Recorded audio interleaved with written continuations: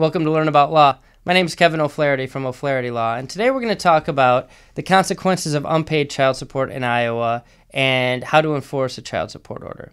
So if someone's not paying their child support and you're the recipient, there's basically two mechanisms you can use, either one or the other or simultaneously, to force that person to pay their child support arrears and continue making payments in the future.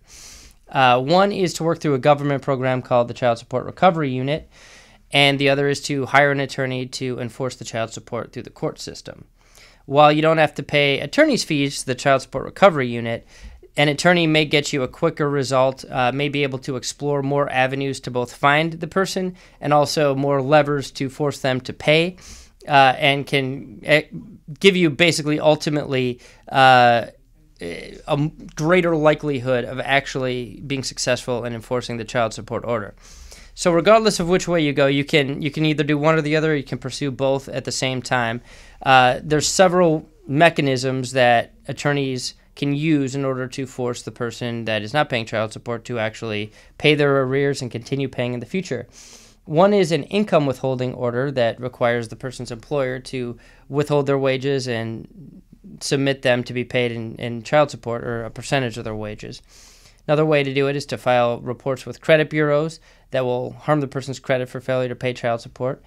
You can freeze their bank accounts and get an order issued requiring the bank to turn over the amount necessary to cover the child support arrears. You can intercept federal and state tax returns to cover child support arrears. You can initiate contempt proceedings, and this is especially good for repeat offenders, that will subject the person to civil and criminal penalties for failing to pay child support. You can refer a case to the U.S. Department of State, which will deny or revoke the parent a passport if the child support arrears are over $2,500. You can obtain a lien against the property of the person who did not pay child support, which will have to be paid off before they can sell that property. If this escalates far enough, and usually as a result of contempt proceedings, you can have the following. The following things are kind of worst case scenario situations. You can have a warrant issued for the arrest of the payor in a civil or criminal contempt proceeding.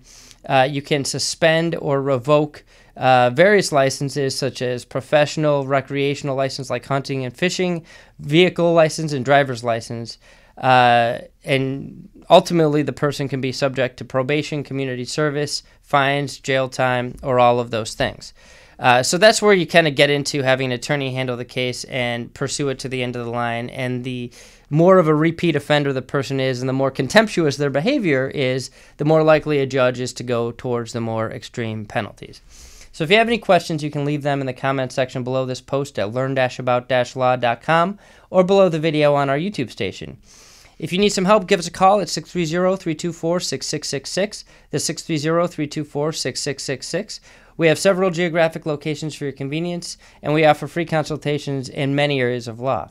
If you found this helpful, we'd love it if you'd subscribe to us on YouTube, SoundCloud, Apple Podcasts, or wherever you listen to your podcasts and watch your videos. Thank you so much for watching and listening. Thanks so much for watching our video. If you have any questions, feel free to comment below. Click the subscribe button for new videos every week, and download and review us on iTunes.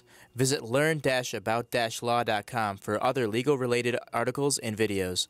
Visit our business podcast and video blog, seizeyourbusiness.com, and visit Making Real Estate Fun for real estate videos and podcasts. Call us at 630-324-6666 for a free consultation.